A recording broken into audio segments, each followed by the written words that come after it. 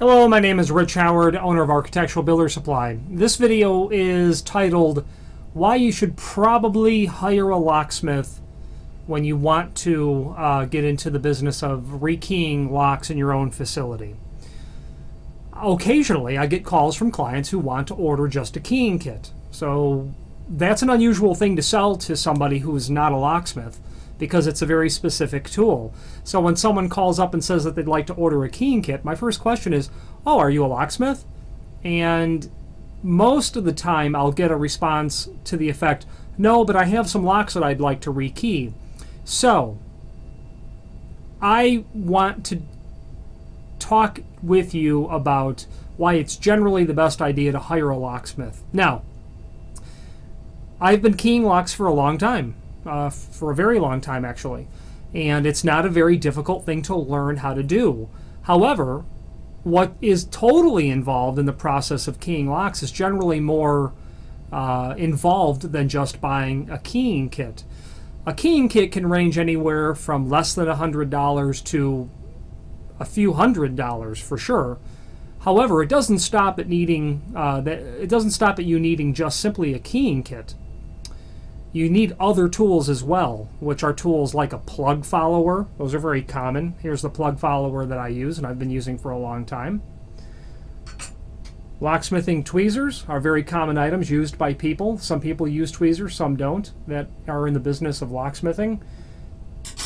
You will need, obviously, blank keys, so you'd have to be buying blank keys to cut your own keys, generally.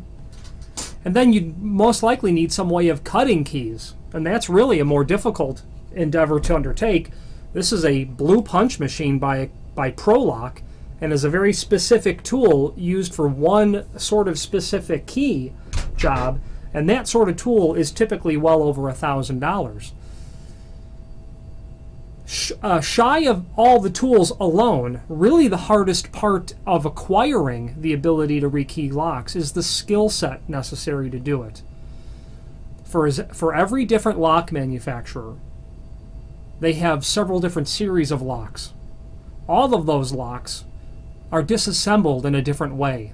And while the principles of locksmithing are fairly unique and fairly universal, obtaining the skill set of learning how to specifically rekey the lock or locks that you have might prove to be something truly impossible to overcome, unless you're in a business where learning how to key locks is required, or you're going to take a local locksmithing class, or possibly you're going to learn how to do it by watching online videos.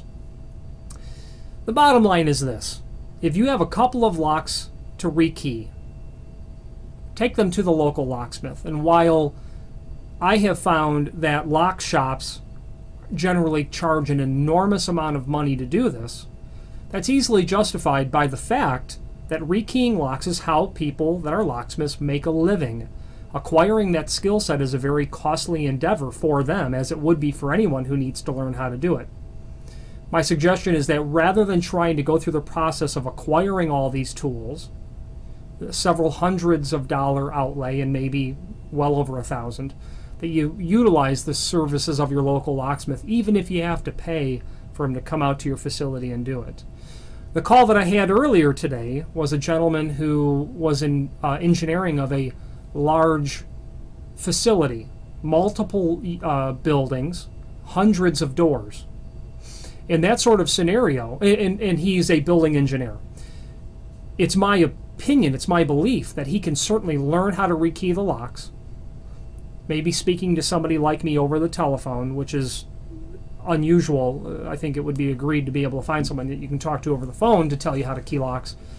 But it could also be agreed that learning how to locksmith or to rekey locks over the telephone is a non-starter, and it's not something that should be considered, even if you found somebody to walk you through the process. And granted, there are online tutorials, online videos, manufacturers' catalogs give instructions to get you part of the way there as well.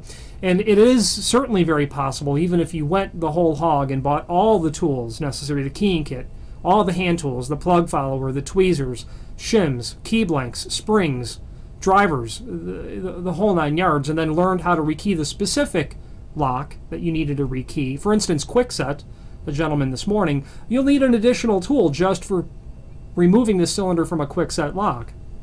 At least, the typical 400 series locks by Kwikset. And then all other hand tools, screwdrivers, and and other things that are unforeseen until you're in that position based on the lock that you're dealing with. So again, it's possible for the gentleman in that scenario with hundreds of doors and multiple buildings on a facility to learn how to do it, because it's not, the old saying is, what we do is highly technical, but it's not high tech, so it can be learned to be done.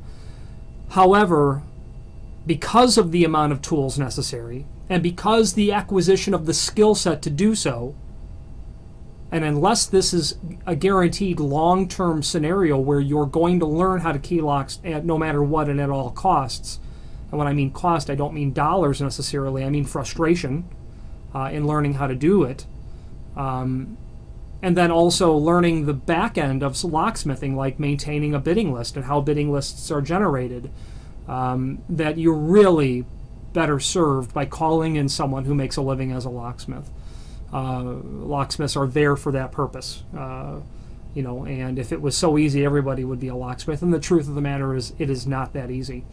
I would be very open to continuing this discussion with anyone who'd like to call. Again, my name is Rich Howard. I'm the owner of Architectural Builder Supply.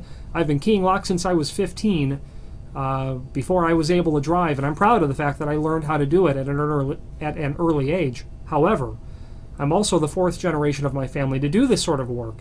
And at my disposal when I was 15, which is a very long time ago, I had my father, my uncles, my great-uncles, my grandfather, and for that matter, my great-grandfather, at my disposal.